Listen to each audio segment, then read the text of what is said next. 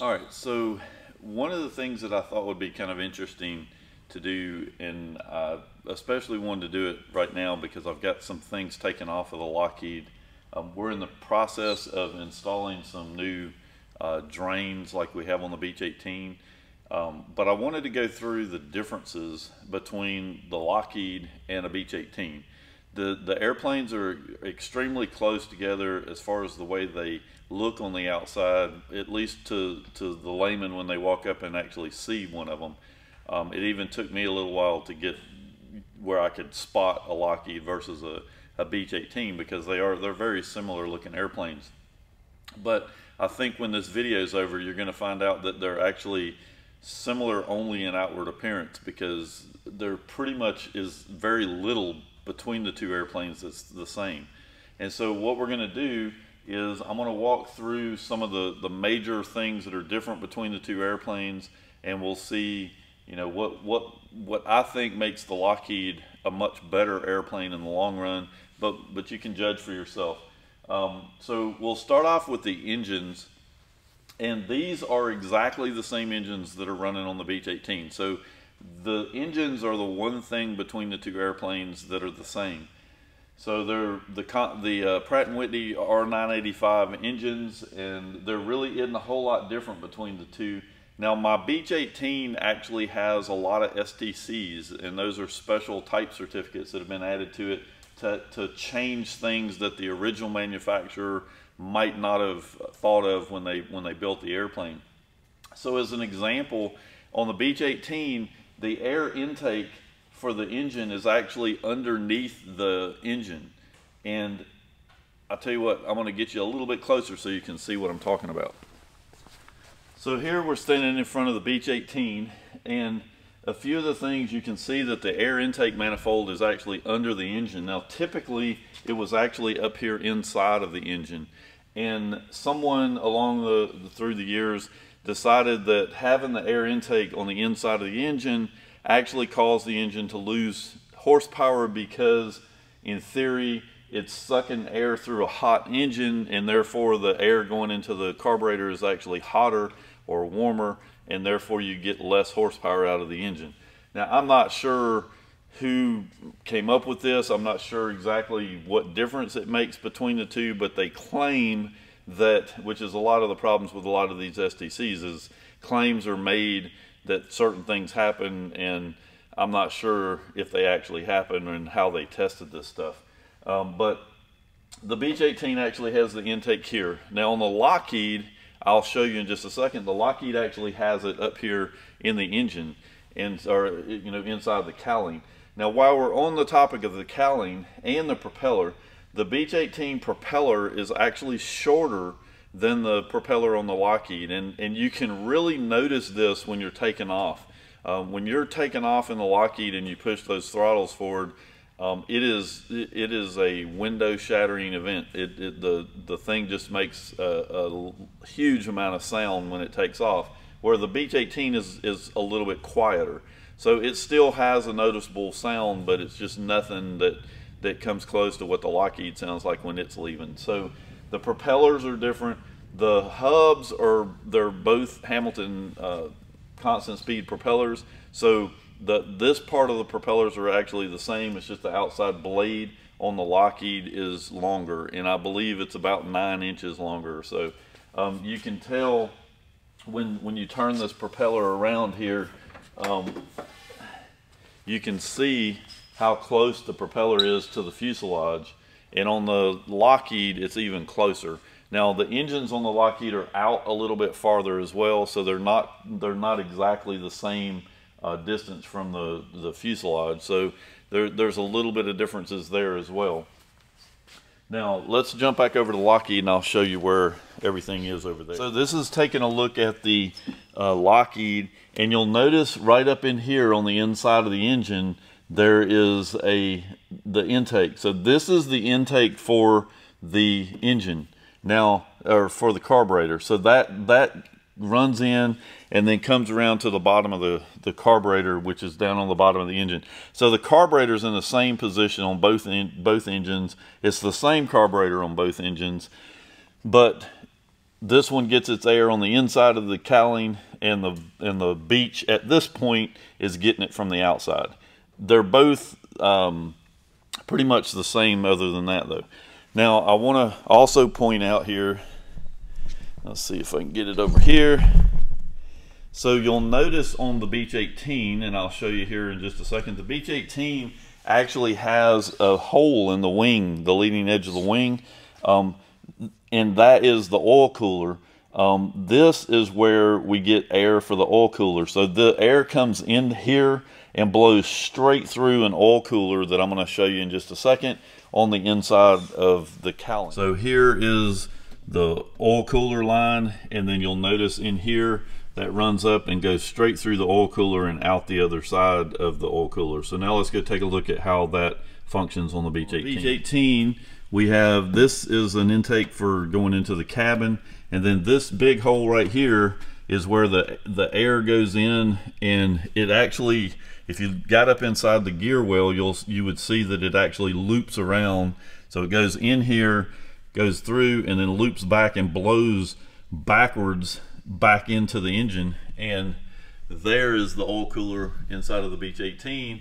So the air actually comes out of inside of the nacelle and blows into the compartment in this direction.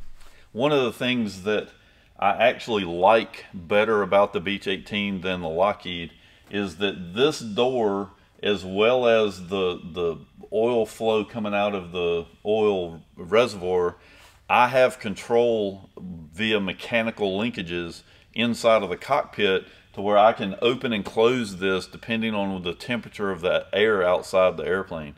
So on a hot day, I can open these things all the way up. On a cooler day, or when I climb up to a certain altitude, I can close them so that I keep the oil at a comfortable amount. Now the Lockheed has a thermal switch in there that actually is supposed to deal with that on its own, so you don't actually have any levers or anything to deal with. But I find the Lockheed actually runs a lot hotter on the oil temp than the 18 does. The 18 does a lot better job via me, of course, or the pilot, of actually making the changes. It does a lot better job of regulating the temperature of the oil as long as the pilot's paying attention. Now you'll notice that both airplanes have a nose compartment in them. This Beech 18 actually has an 80-gallon fuel tank that sits up here in the nose, so there's not very much room up here for storage. The Lockheed doesn't have a fuel tank in it. So this airplane is actually capable of carrying 280 gallons of fuel, where the Lockheed's limited to 200. On most trips, that's not really a big deal. You're getting about 4.5 hours out of the Lockheed, where you can go 5 or 6 hours in the Beech 18. But when you're flying out over the ocean, like we did in one of our earlier videos when we went out to the Bahamas and got stuck in a bunch of thunderstorms, it's really comforting knowing that you've got enough fuel to deal with with having to go around all those storms. So in the Lockheed, I've got to do a little bit more planning when I'm doing the trips. I don't want to be stuck out in bad weather and having to deal with very much. So the Beech 18 is a little bit ahead of the Lockheed just because it has more fuel capacity. Now, when the Lockheed was actually built, they had a fuel tank. It was a 50-gallon. It wasn't 80, but it was a 50-gallon fuel reserve that actually would sit behind the pilot in that front left seat that's in the airplane. Now, when Joe and them redid this airplane, they removed that fuel tank and put a seat there, thinking that they'd rather have a passenger there than just be able to carry more fuel. And I agree. We enjoy having the ability to carry more people. But that's one of the things that got left out of the Lockheed. But they do both have the ability to carry that extra fuel if you needed to. Now, we're under the wing of the Beech 18 right now, and one of the things you can see here is a tube. It's a oblong tube that runs down the length of the wing, and you'll notice the strap that goes on the bottom. If you've watched any of the other videos that I've done, you'll see where we actually had to go in and x-ray all this stuff, and I had to take this strap completely out of the airplane so that we could do the test on it as well. So the deal is that the Beech 18 has been used a lot in military applications and things like that. And they had problems with this spar cracking. And so they went back and put a spar strap on here to deal with that. And you'll notice that you have the main spar tube here, and then you can't really tell, but there's tubes that run off at angles to another tube that's up at the top, and all of that is braced in there, and that makes up that center spar that holds the airplane together. So that's what actually holds the wings and the engine all attached to the fuselage. So it's kind of important. So the Beech 18 has issues with this spar, and it's a tubular built spar, and so I'm going to go over, I've actually got a spar that is out of the airplane over in my other hangar, and I'm going to walk over there and show you what a spar looks like inside of a Lockheed, because it is a completely different animal. So here you have tubes, and they're all just welded together to make up your spar. Let's go take a look at what a Lockheed spar looks like. So this is, I've got to be a little bit quieter over here because we've got people working in this hangar. But this is the spar off of the inside of a Lockheed. So you can see that there are no tubes. Everything is all built out of these triangles, and it's an extremely heavy duty spar. So on the Lockheed, there's never been a situation where a spar has come apart or cracked. So you don't have all those extra ADs and X-ray things that you have to have on the Beech 18. Now this is the flap on the Beech 18, and you'll notice that this flap actually drops down, and so the wing, when the flap is up, the wing comes all the way out, even with this aileron. But when you put the flaps down, it actually lowers that flap down, and you lose this area on the wing because it actually becomes part of the flap over here. Not a big deal, but that's the way the flaps work on the Beech 18. So on the Lockheed, the wing, it's got split flaps on it. So the wing stays here, and then the flap actually just lowers off the bottom of the wing. Now in theory, the split flap doesn't give you very much lift, where this flap supposedly gives you, or does give you, a little bit more lift when you're flying. But I don't know that it matters a lot, because the Lockheed, as an example, can land a lot slower than the Beech 18 can with the flap design that it has on it. So the flaps on Lockheed are massive. They're a lot bigger than these flaps, and we'll go put those down so that you can actually see what they look like. Now you can see that the wing itself is all still sitting out here. The flap has come down below it, but what you'll also notice is the size of this flap. So that flap is a massive flap that hangs down, and in addition, and this is where things start to separate drastically between the Lockheed and the Beech 18.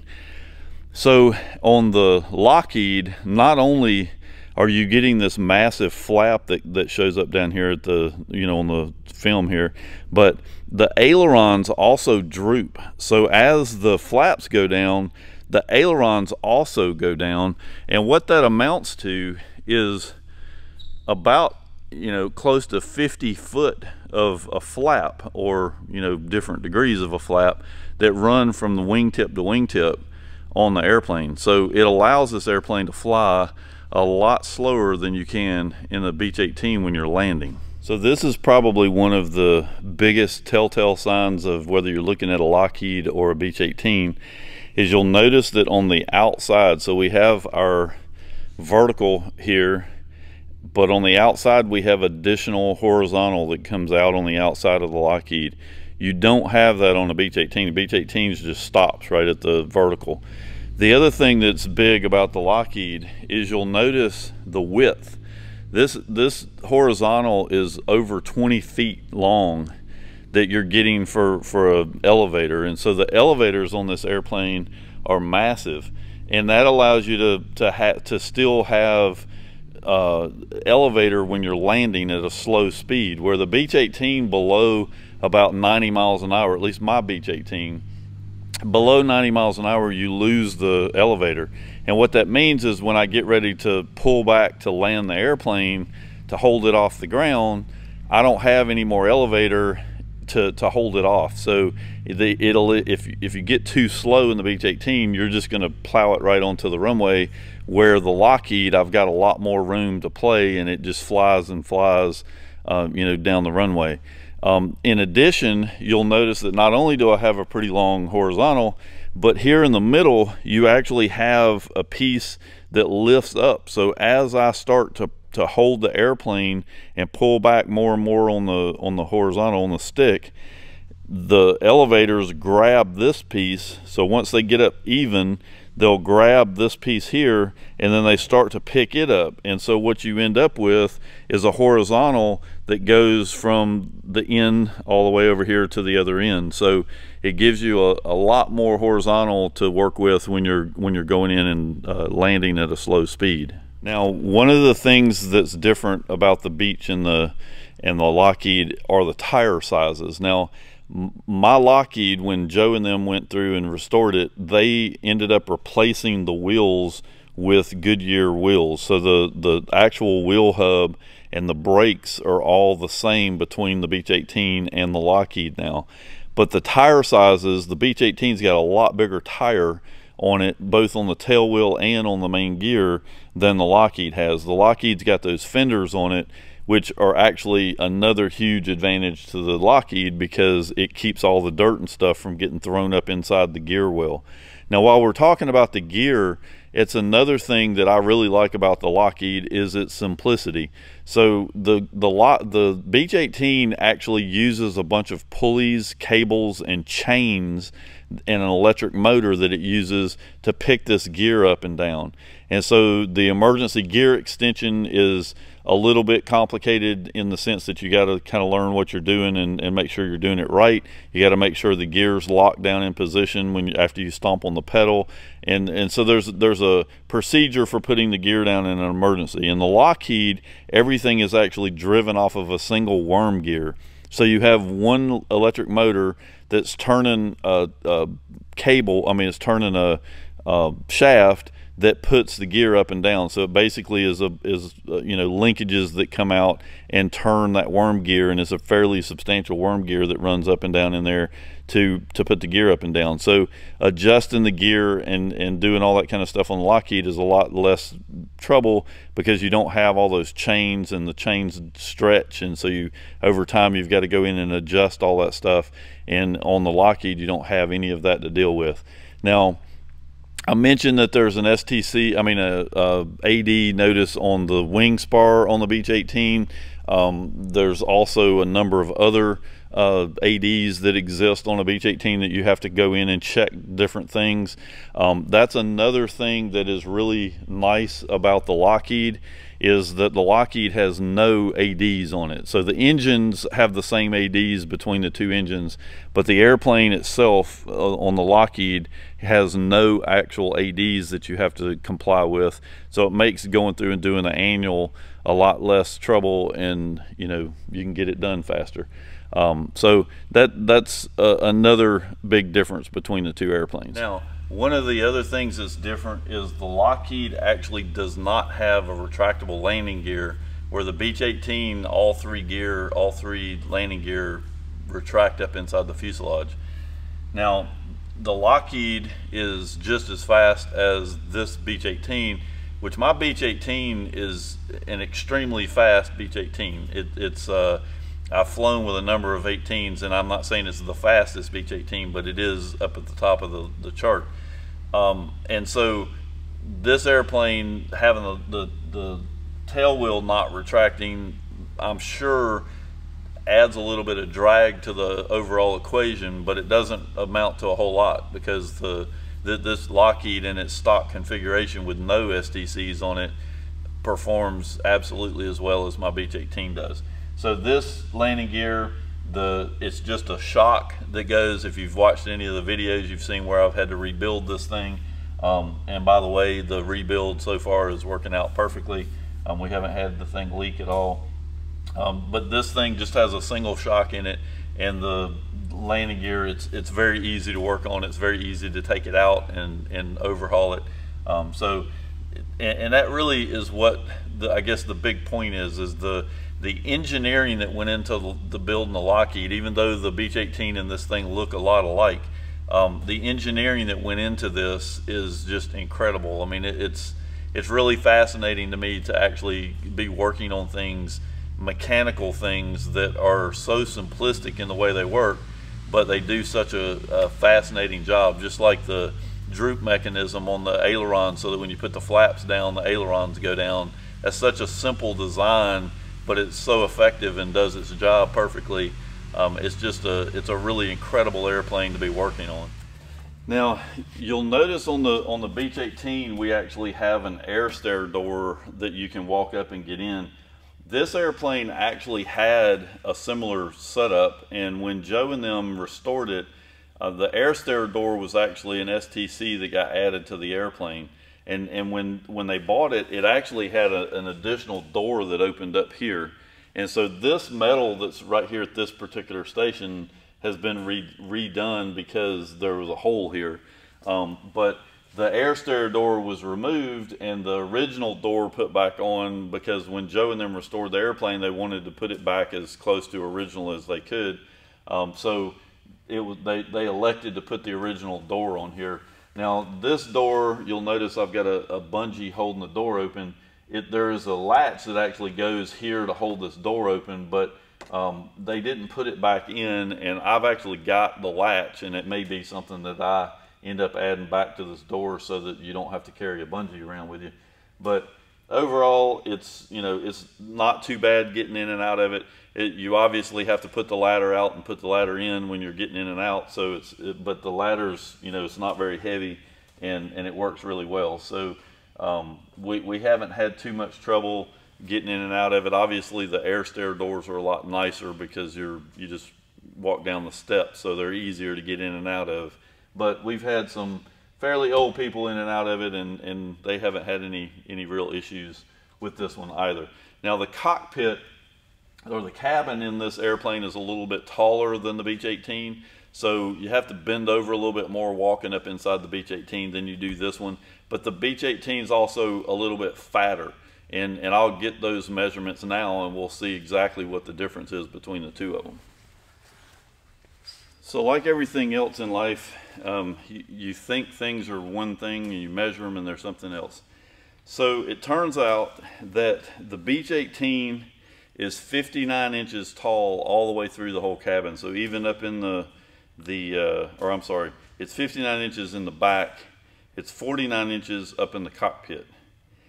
It's 51 inches wide all throughout the airplane. So the whole airplane, the whole cockpit is all 51 inches wide. So I thought, in looking at it, it looks like the Lockheed's narrower and taller as far as the fuselage goes.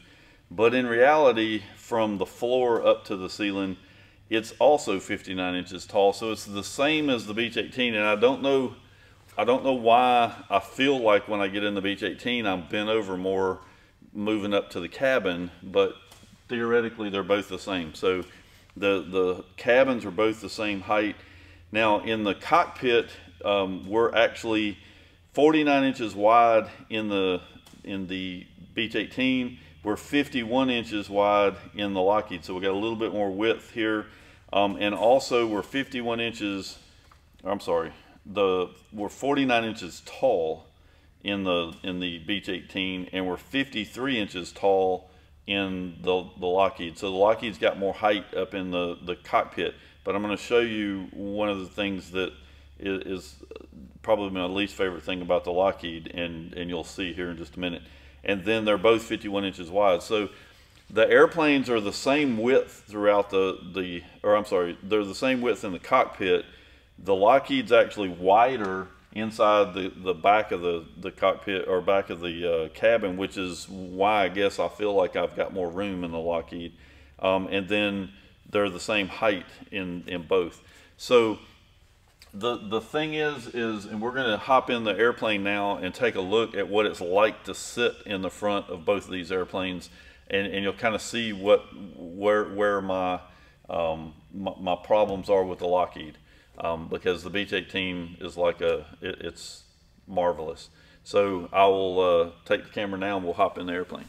All right, so we're gonna climb up here. We're getting in the Lockheed first, so you can kind of see the the cabin coming up here from the back door, and we'll just walk up here. Now, one of the things you'll notice is there is no hump, there's no step to get over the spar in this airplane. The Beech 18, I'll show you what I'm talking about when we get in it. But getting up in the cockpit, it's pretty open. You just basically walk up. There's a little bit of a step there, but it's not really a bad deal getting in here. Now, this is the first issue, is you'll notice the throttle pedestal where all of my knobs and all are, that sticks out this way quite a bit, and it takes up the whole height. And you'll notice in the Beech 18 it's a little bit different, so you got a little bit more leg room getting in and out of the Beech 18 than you do in here. It's not bad, but it is something that you have to deal with. Now, my absolute disdain is you'll notice up here on the top, that's where the compass is, and it's a little hard to see in here with the way the light is, but let me see if I can adjust that a little bit. But that's the compass up at the very top above the iPad. Now, the thing is that because of the way that you get in this airplane, we walk up here, we have to bend over and look that way, and then sit down in the seat and then kick your legs in. I hit my head on that damn compass almost every time I get in this airplane. Even though I know it's up there, I think I'm gonna have to go rubber proof that thing, because it's in the perfect spot for you to hit your head on. So when you're going in bent over with your head pointing that way, you just run right into that damn compass before you can even get turned. So you have to purposely think about turning your head before you get up there, or you're gonna knock yourself out. So that's the first thing. So let's get up here and take a look. So we're here. So we've sat down in the seat. We're gonna, you kind of have to kick your feet, so you can see I have to turn my feet to get around that pedestal down there, and then I have to do the same thing here. Now, it's hard to show this, but this is like a little midget DC-3. You got one window, and it literally is right here. So if you lean over to look at something, you're going to hit your head on the window, because it sticks out. So you can see that the panel is recessed quite a ways up underneath this panel. So what that means is that when you're flying, anything that you have to do up here on the panel, I got to lean quite a ways to get up to change any of my settings or to do anything up there at all. So I like it in the sense that the sun stays off of it, and it gives you, some contrast here to see your instruments and stuff. So going on trips and stuff, I do like the panel and the way that the way that everything works, but it's very tight.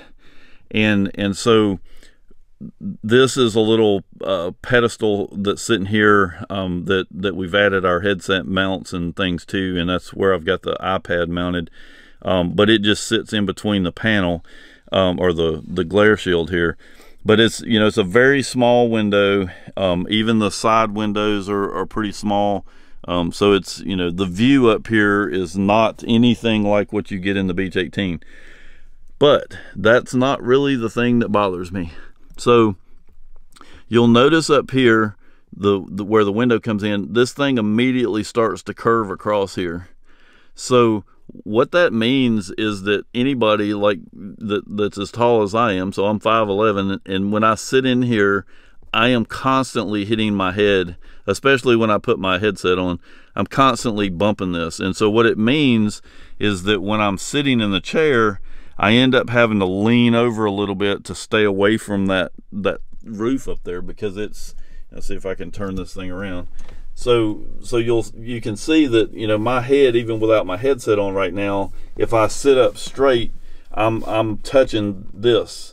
And so one of the things that I've thought about is redoing this stuff to kind of get this picked up a little bit, because there is a lot of slack in the top.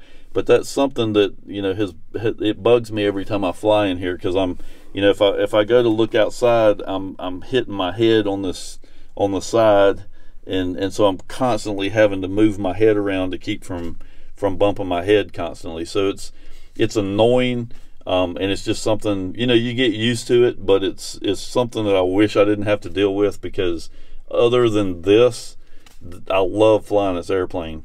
Now another thing that we have here is, you'll notice my knees.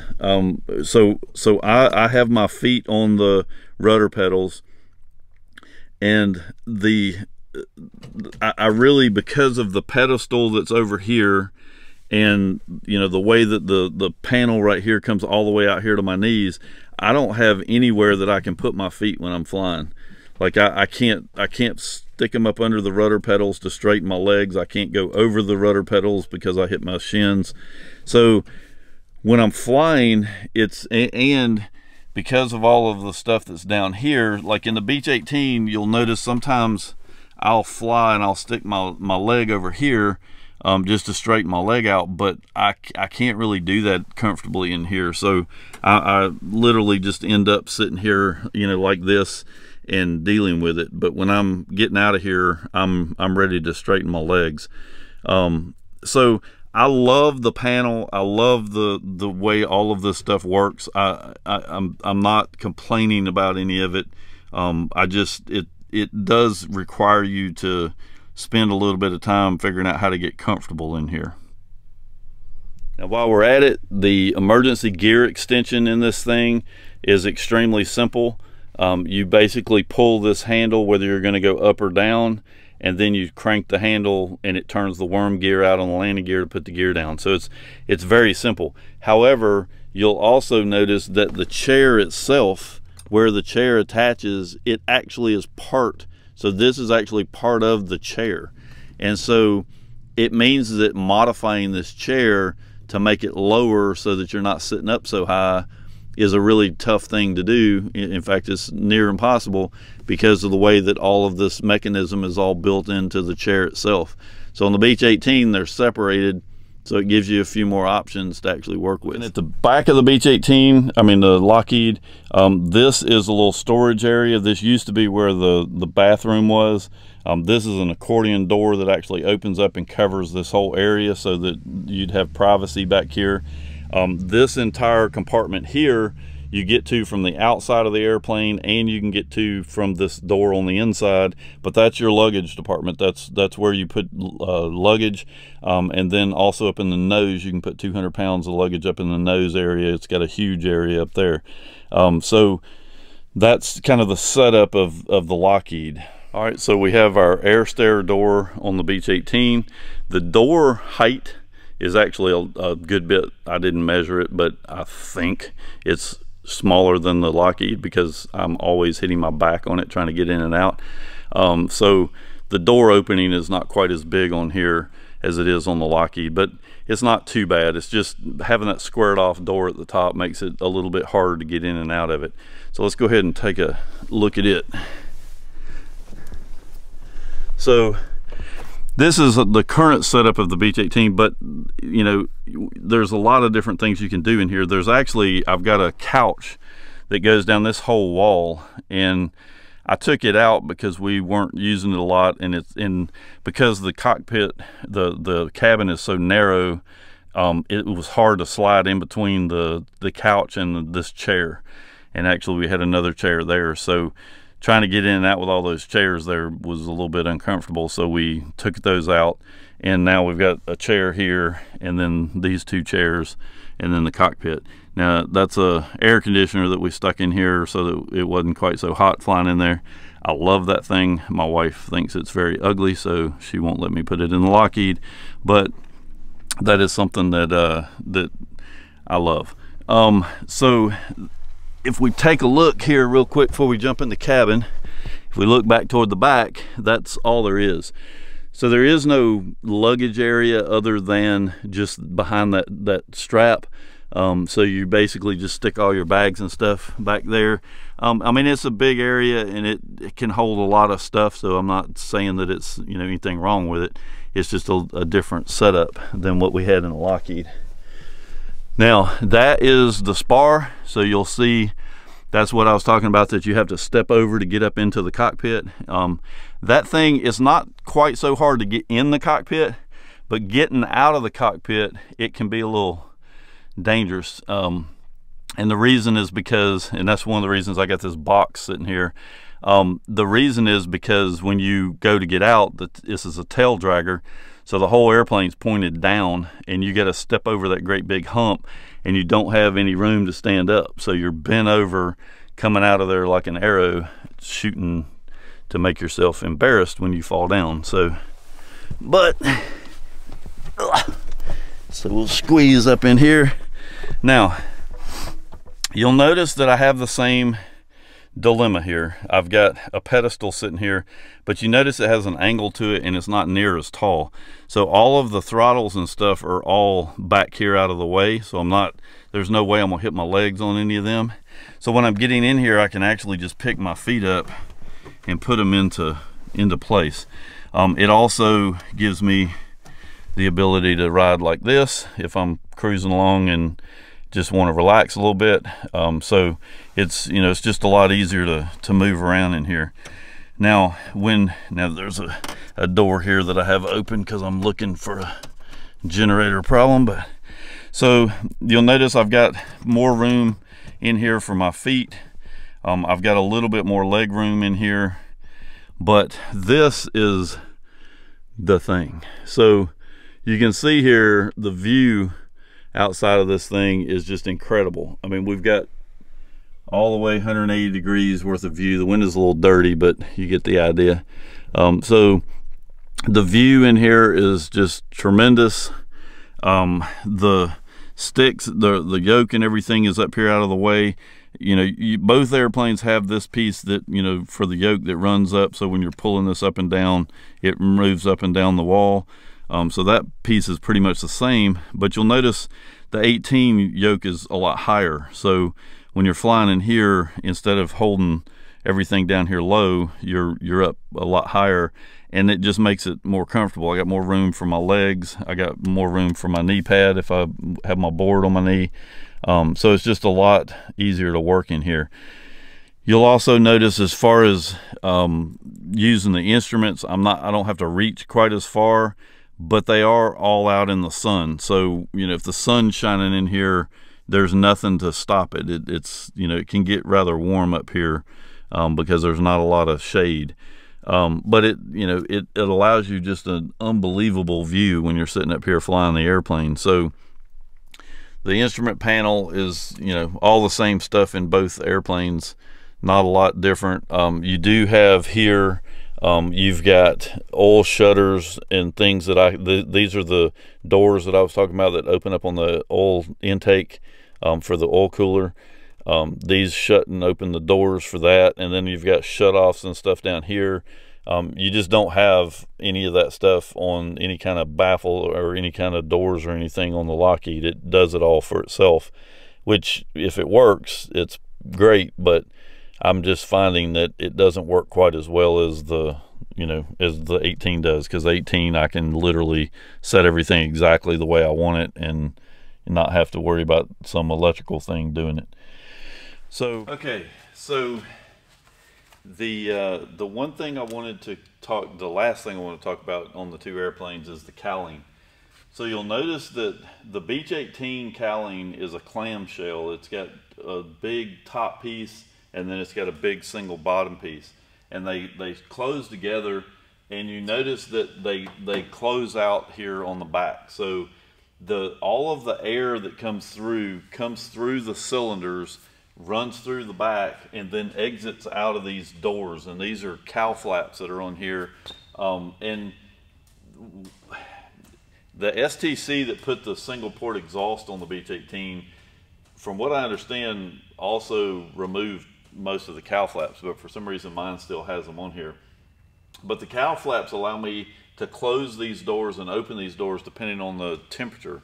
And so if the engines start to run a little warm, I can open these doors up and it lets more air come through. So basically the air comes through the engine compartment, flows through the cylinders and then exits out of these holes up here at the top, and then the exhaust holes down here on the bottom. So it's a typical way that the cowling works. So the problem with this is you get a good bit of drag from these engines, because the cowling sitting up here catching all that air, and you get a drag up here on the front. And so we're going to go take a look at the cowling on the Lockheed so I can show you the difference there. All right, so this is the Lockheed cowling, and this is what's known as a NACA cowling, and it's different in a lot of ways. One of the things that it does for you is the air. You'll notice that the front of the cowling is wrapped around the engine a little bit more. So it's not the Beech 18 cowling, stops down in here. This one comes around more over the engine, so it actually covers up a little bit more of the cylinders than the Beech 18 does. So the opening up here in the front is a little bit smaller, but you'll also notice there's no cowl flaps and there's no doors, there's no exit vents or anything like that on it. It's just a straight cowling. It's also not a clamshell. It's actually got 3 pieces. So you got 2 pieces that close across both top parts of the top, and then you got the 1 piece that goes around the bottom here. But the interesting part about the NACA, or NACA, I don't know how you actually, the formal way of saying that, but the interesting part about it is that it was developed back in 1927, I think, and they were trying to find a more aerodynamic way to cool the engines and cover everything up. And so this is what they came up with. And so instead of having a couple places for air to come out and then having this sealed, what happens with this cowling is it's open all the way around the cowling. And so the theory is that because the air comes through and isn't being stopped, it doesn't have a bunch of turbulence that gets built up inside of it. It has less drag, and they claim 60% less drag around the engine. I don't know. They're not, the articles and stuff that I've read on it aren't real clear whether that 60% is between not having a cowling on the airplane at all and then putting this cowling on it, or the difference between having a cowling like the Beech 18 to this. I would say that it's probably having no cowling on it and then going to this cowling, they got that percent of a gain. But in any effect, they claim that this is a more efficient, less drag cowling than what's on the Beech 18. In truth, I have no idea, but that's the claim, and that's what we'll go with. So those are the big differences between the Beech 18 and the Lockheed. I hope that you enjoyed this, and if you have any questions or anything, just post them and I'll try to get to everybody's questions.